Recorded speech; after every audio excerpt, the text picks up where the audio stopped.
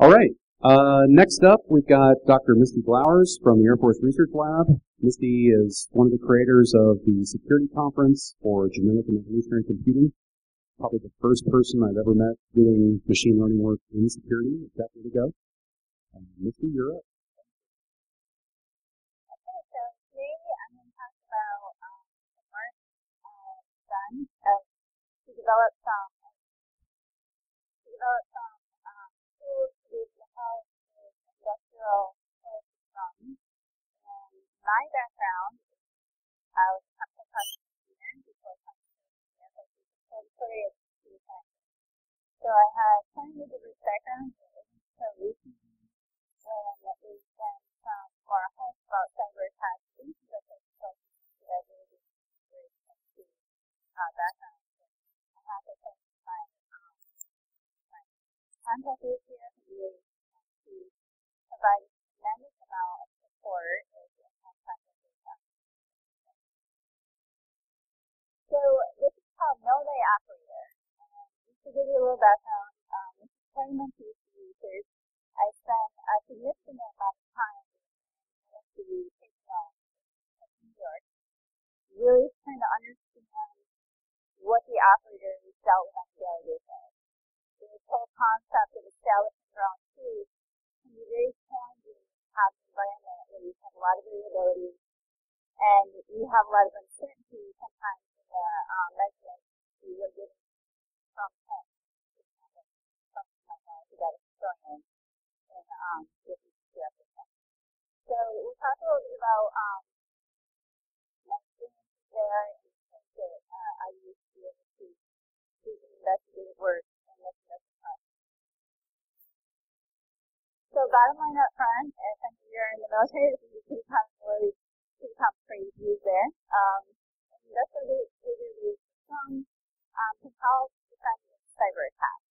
And develop such a system is important to understand the process environment, the operators, what they're logging on a daily basis, the different shifts, and also any environmental, outside environmental factors that might contribute to changes in the process itself. So this is just an overview. Motivation describes the process that I took a look at. These processes are similar in that they use similar control systems and you're similar pumps, tanks, control loops, programming logical control. So there's a lot of similarity with processes, especially with chemical industry. Do a little bit on the data description and the analysis we did, and then how we establish a baseline and know how we characterize behavior, and then we do a little kind of side study on investigating internal insider threats, both intentional and unintentional. So the motivation of this research is, like I said before, a lot of attention is recently on cyber attacks against industrial processes. So these are some examples. I'm not going to go into any great detail on any one of them, but if I'm interested, I actually learned about some of these things in greater detail in process such as test recon at Black Hat on defending attack security systems. So there's wealth of information even that press on us. How many people have heard recently about Operation Dragonfly? Some of you recently. And of course, people have heard of subnet. Everyone knows subnet, right? So I'm going to pick on subnet, although some of those other vulnerabilities that were on that previous slide, you can apply to them as well. But back to the motivation, worms like subnet can spread multiple manufacturing facilities. Whether it was the intention or not of the developers of subnet to have this worm proliferate to all these different manufacturing facilities, it did. And so, the history behind subnet was brought in hard drives and transferred to the facility. There's rumors that it lay dormant from 2005, beginning of the year that it was actually 2009 or 2007, or actually this is on TV. So, in order to carry out that attack, the attacker must have had in-depth knowledge of the programmable electrical controller architecture and very specific plant knowledge. And so we're going to talk a little bit about today how someone might walk into a mill or a manufacturing facility and gain that type of intimate knowledge. And my focus for this talk is on to be able to defend against attacks like this. So this is an overview of the industrial process that I do most of my work. It's located in upstate New York. Manufactures container board for corrugated. Raw material here is 100% recovered paper fiber. Now, if you think about that, this means there is an incredible amount of variability in raw material from this facility. So that was very challenging, and there was a model to characterize completely this process because a weekly, mostly basic, 30-day different sources from now. One of the kind of unreported events that was occurring in the cell was there was a visual sensor where the operators could watch the raw material come in, and in cases where these boxes that were recycling came from Asian markets, they knew that they was having to do this system because it turns out in these Asian markets that these boxes come from, they recycle a lot more than they do here. So to capture that knowledge is important because when you're trying to characterize an anomaly that you're trying in that process, you don't want to hold on to something you already know because you're not lucky. So there were 3 paper machines there. It was semi-automatic control, numerous sensors, and the operators monitor this process around the clock. It was shut down for about 2 weeks out of the year, or shut down 2 weeks in. The other thing I found is that it's not always the case that they calibrated their equipment on the schedule that they calibrated their equipment on. But during those shutdowns, they tried to use a lot of that calibration. So the resources I had available to me were from this class. There was a plant historian, the data historian, commonly referred to as data system, and this was actually a BSidesLV system. It was had limited time to come to the outside world, and it was locally existing. There's operator logs, which is Texas. We didn't have them in electronic format, but we literally had to deal with the data type here because the sensor information that comes to that plant historian is typically continuous values, some Boolean values, and then the information from the operator log is actually text. And then there was the management, the plant engineers, and the operator expert knowledge, which I'm going to talk a little bit about how I incorporated that into the decision making up front. And then a very important part of the data that we incorporate into the model, I feel, is this online and laboratory product control, quality control measures. There are online sensors that actually measure the quality of product coming through the system.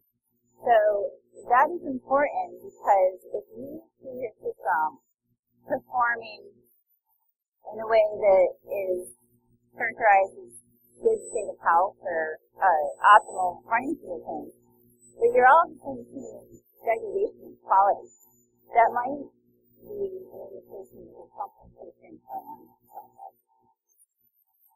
And then I'll talk briefly about software tools I use. I invented the wheel on the neuron line that was something that's available. And we did actually invent a pretty sophisticated semi-supervised learning system. The semi-supervised learning system can also be described by some the data mining platform because it really goes through every step of the way of integrating different data types together, extracting the most meaningful information from that data, sending that information to the learning system, which we've explored multiple different learning systems. In the last talk, we learned a little bit about GDC and communities. I'm going to talk mostly about communities in this talk, but we also explore GDC, which is very promising results.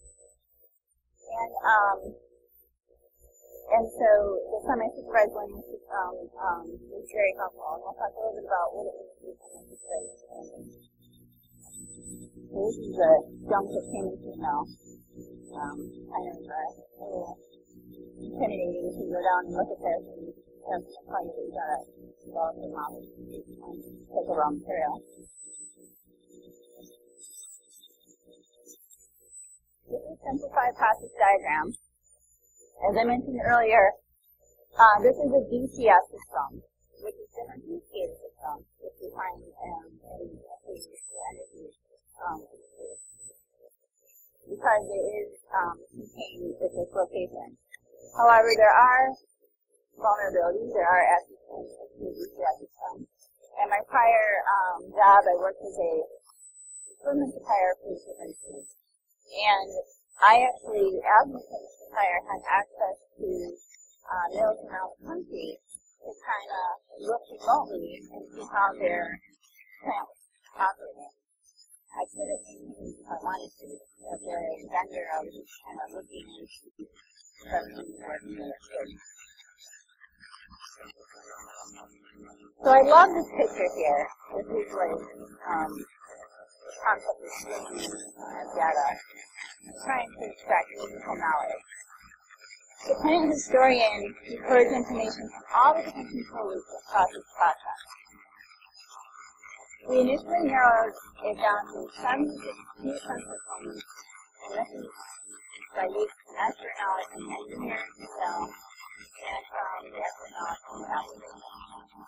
The granularity of this collected data could go as low as 4 seconds.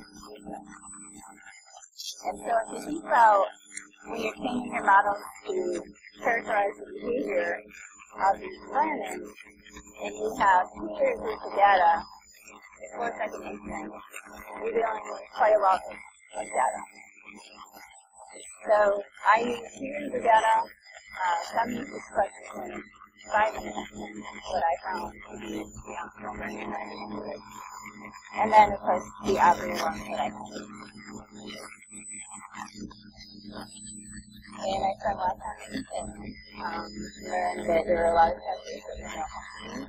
There were some testers that were lacking, that were not to think that it was worth a capital investment to make it still complete.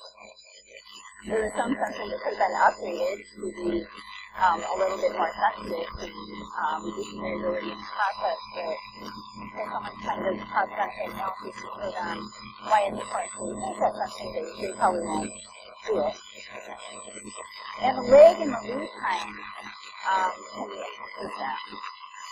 You have about 2 hours from the time raw material comes in until end product leaves. So, in this particular model, I was using information from multiple points across that manufacturing plant. So if you're thinking about something goes wrong with a pump on the front end, they do have the ability to allow a buffer of storage so that they can keep things running on the back end until they get things up and running on the front end. But now you've got this huge disconnect between when does this product that is being stored in this tank correlate to the end product on the way. So if you're trying to build a model, you really need to take that stuff into consideration. And the operators are simply aware of different disturbances that are not detected by these sensors. The operators know, for example, that when they go out to the plant and they do a washdown, that they're going to get different readings than when everything is running. So not to blast you with a really busy chart here, but with every control loop, you have an output, which you see there is the element. You have the process value. You have the set point, and you have the status. One of the things that I found interesting about subnet was when you adjust that status as a boolean value, the really status is, do I have this in manual operation or do I have this in automatic operation? But because of the way subnet targeted that programmable logical controller and really got into that ladder logic, I heard that even if you have a manual operation, it might not be different. So that's why we feel that using information in multiple points across your process, combined with information about the quality of the product going through the manufacturing facility, is really what you need to be able to detect this type of So again, this is a little bit more about the control alignment, and any error in timeline are very difficult to find.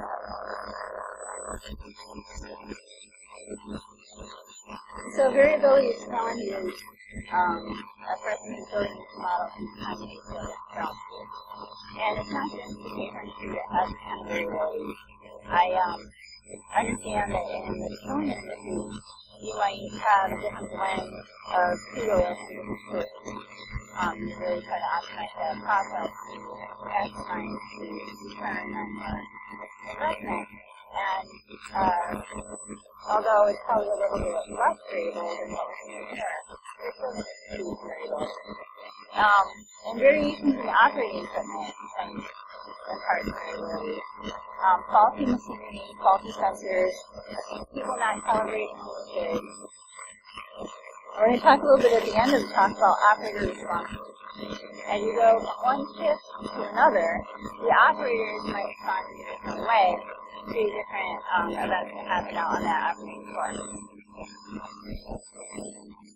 So let's talk a little bit about machine learning for baseline and industrial environment.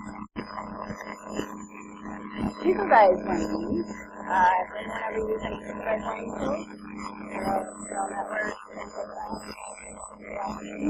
and then unsupervised learning, they talk a little bit about this in the last talk.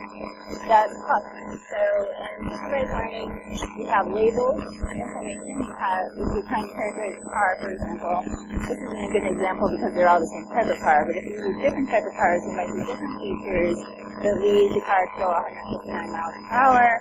Another set of features allow this car to go 150 miles per hour. And so then, when you're presented with an unknown vehicle, can you predict how fast that vehicle can go?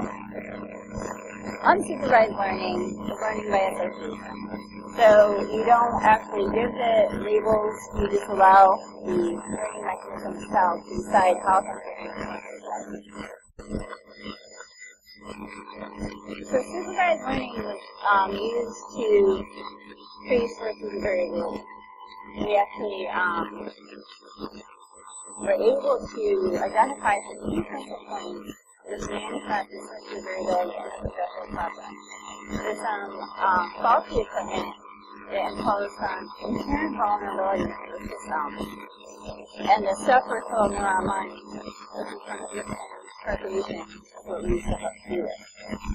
The first part of this was actually taking the different sensor ports across this process and correlating that to times when the state of health of that sensor process is poor. And to do this, we use a correlation analysis, and this is quite simple. It actually is up on the screen. It basically, I'm going to map them up here, but it basically looks to see for all the different variables that you're considering, and you're trying to predict this output, which of those variables affect that output variable the most. And then if you train your artificial neural network, and you have your input to the system, these different sensors when you train three different variables, you have the event that occurred, if it's something that took down the process environment, or if it's routine to produce off-rate product.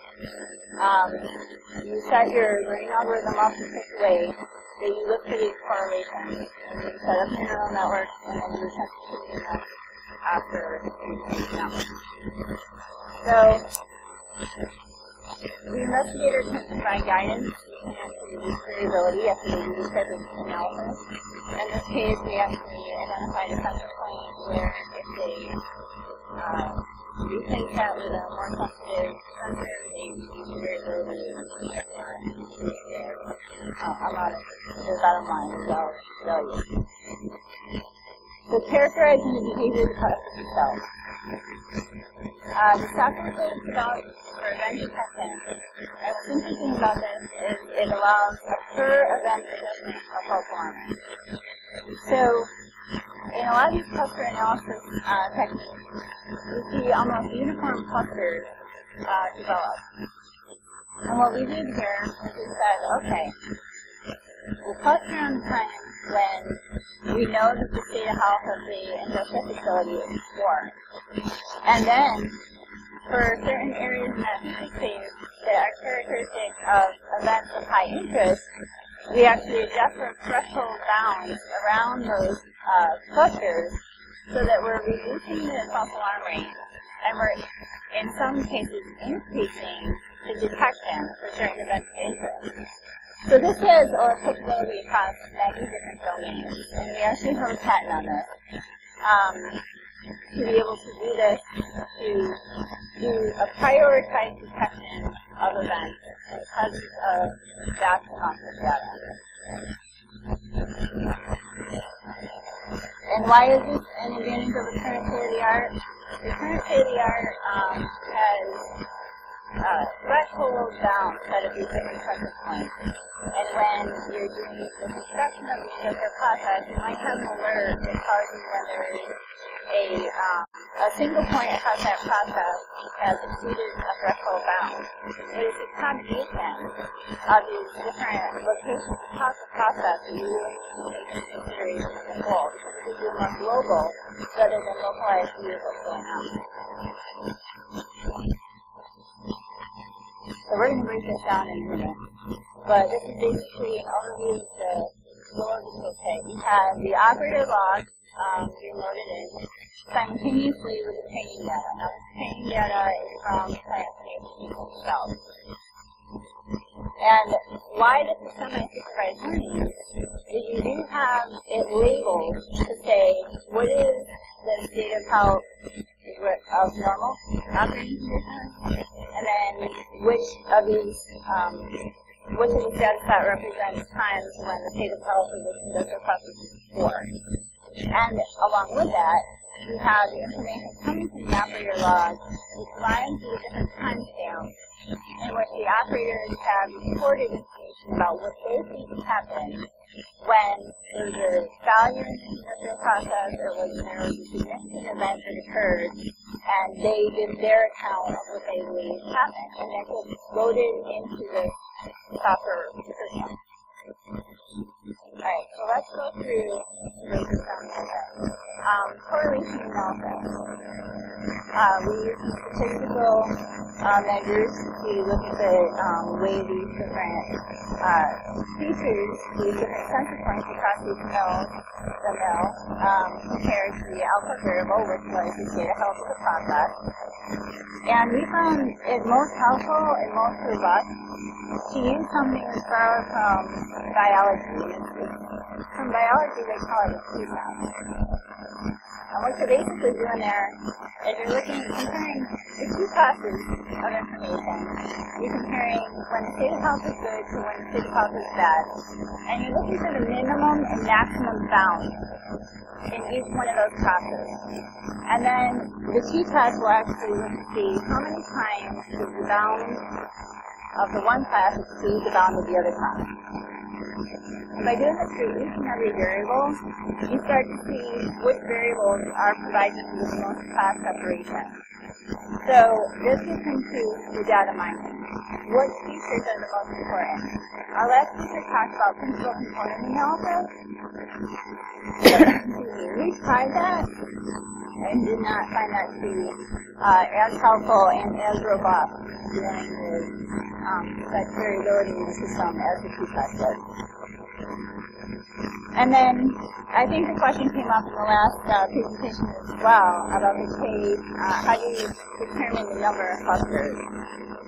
We had another component within our stock here that we call the K evaluator, which basically looks to at the compactness of that cluster and runs through the training set to see how many optimal cluster sizes we expect. So, although this interface is not defined yet, this is something that a plant operator might use. You see that they're presented with what we call a T relative strength. And what this really is telling you is the features that we deem most important to be able to make a prediction when certain events of interest are going to happen. And what we think is of value to the operator in this particular interface is that the operator can select the top ranking features, but they also can select maybe a point down here that didn't rise to the top so that they can explore some different possibilities.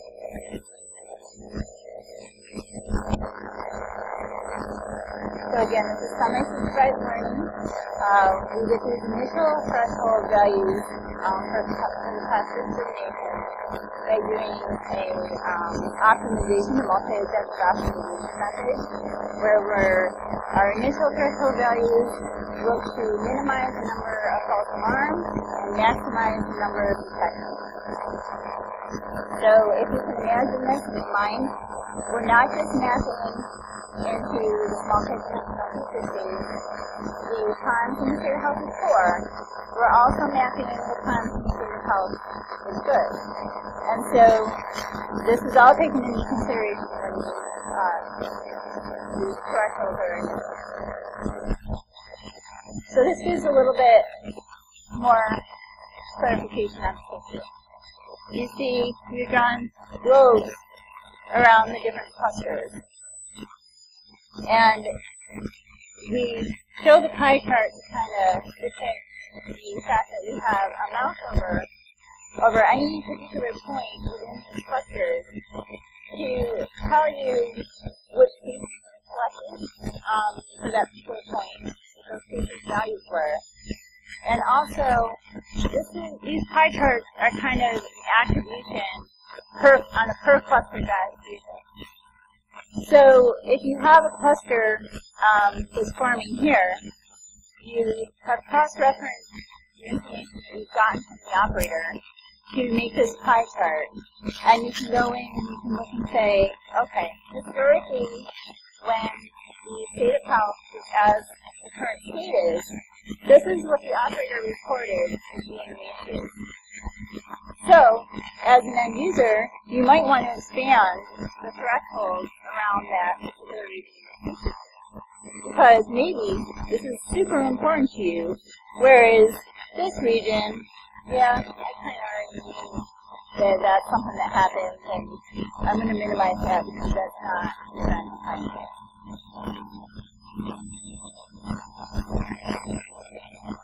So, now I'm going to talk about service up here. This is the King's algorithm.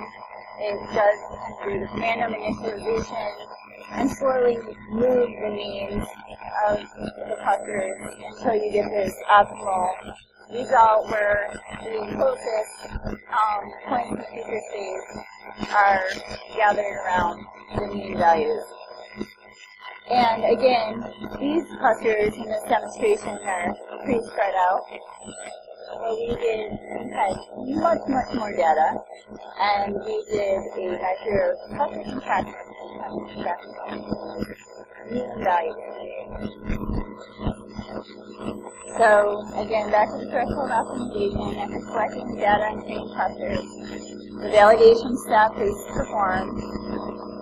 The data is assigned to the class, and then assignment compared to the actual classification, and that's when the adjustment of the threshold bound.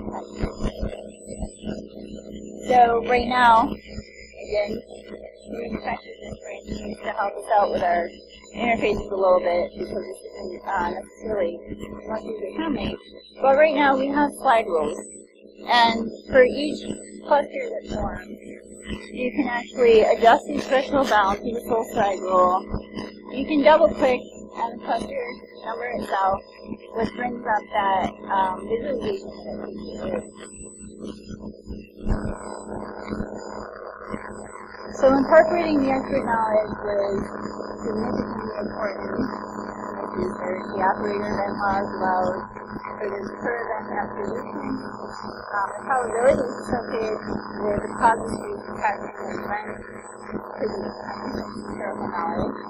That allows the analyst to actually adjust the threshold bound, which we found to be very important that the end user has the ability to use types of adjustments. And this is currently with the output with assessment is out. It gives you the event that occurred, what the cause might have been, and the likelihood of that cause. So in these test scenarios that we have here, these weren't a result of a cyber attack. They were a result of multiple things in the industrial process that should take the process down. In order to actually simulate and build these models around what was happening if a cyber attack occurred, we would actually have to have that data. No one, to our knowledge, has attacked this particular So, detecting insider threats, both intentional and unintentional.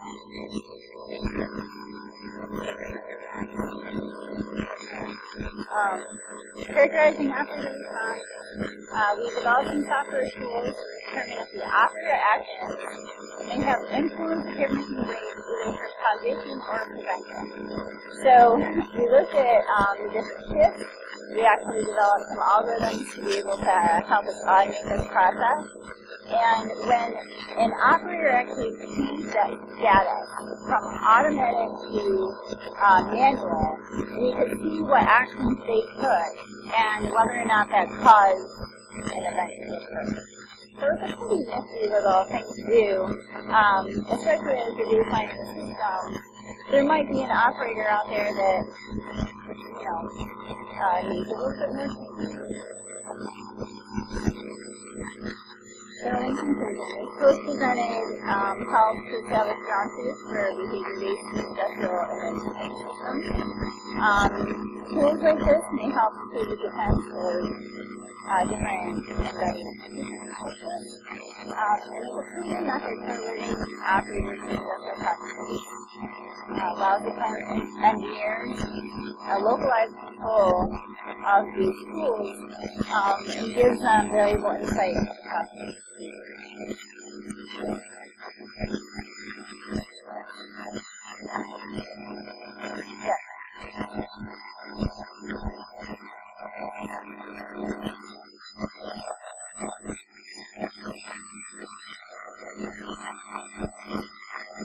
So I had 2 years worth of plant information and trained on that.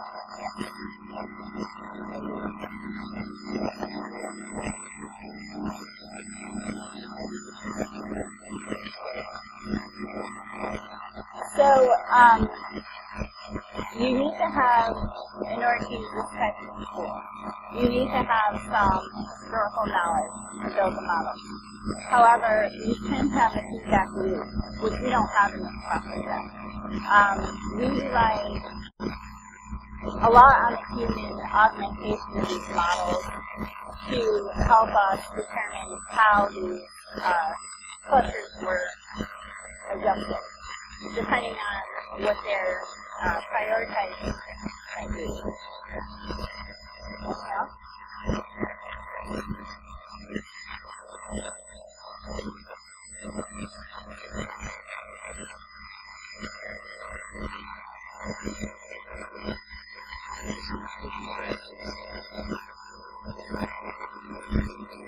That's interesting because we are actually doing some analysis.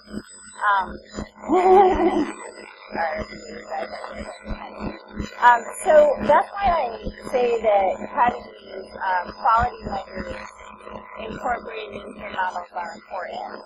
So if you were to do something like that in this type of environment, now it's environment specific, but if you were to do something like that in this type of environment, I believe that you would see a degradation of product quality over time. So that incorporation of those online quality measures of the actual material moving through the system is important to include the values in these models. Yes. That's okay.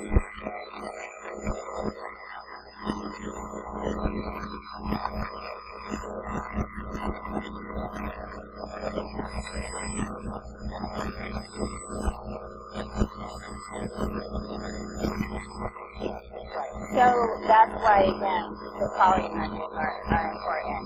And cross-referencing the online quality measures to the offline quality measures that you're doing in the laboratory. So there's going to be a lag there, right? And the amount of time that you would actually detect, that you would have to detect that something's going on here. But what you're saying is correct. In the case of StuckNet, and the fact that they looked in that programmable logic controller, it was giving the information that it should be giving. It was giving the accurate information that controller should be giving. So that multi-point observation across the process would help reduce the risk in missing something like that with something trying to screw you. And also combining that with quality measures would help. Did I answer your question? Okay. Yes. Have I used what? No, we have not done that. We basically had just wealth of information, and no, but that would be like an next step in the future, is actually to have someone, Now that your research is publicly available, do you know of any locations that are being used? There's a lot of bugs we need to work out before we can actually hand this off to the industrial system. We work closely with this mill still today, and we actually had a effort starting up over the next 2 months. The lab is looking to change a lot of their technology solutions in sector. So we actually have teams that are going to look at basically working on the bugs out of these systems and